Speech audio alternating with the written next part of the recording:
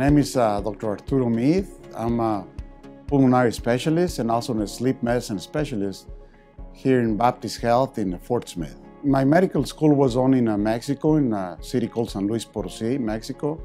After that, I did my internship in Philadelphia, followed my residency training and also my specialty in Philadelphia, Pennsylvania. And then I moved here, and ever since I've been here for the past 20 years. So as long as I can remember, I always wanted to be a doctor, a physician.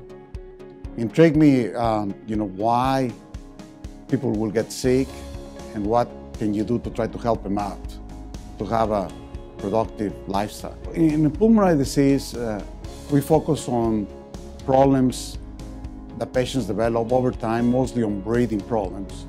Cough, shortness of breath, wheezing, and chest pain. Most of the patients that we see, they tend to have either what's called emphysema, chronic bronchitis, asthma. We also see, unfortunately, a lot of patients with lung cancer and also with a sleep apnea.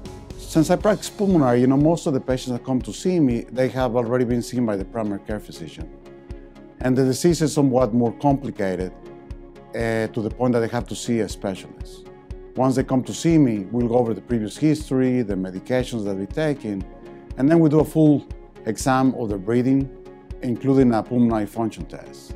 And by doing that, including X-rays, will help us determine, what's the reason for their difficulty breathing, or their cough, or their wheezing. So outside of working, I like to run and work out. I also like to read and enjoy reading a lot.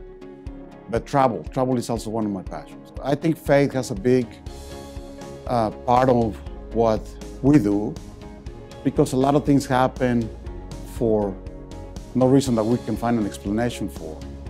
And a lot of patients also get better just because of their beliefs and their faith that they express. So it's an integral part of the well-being of the human being in believing on God, that God is there for us to help us through the way.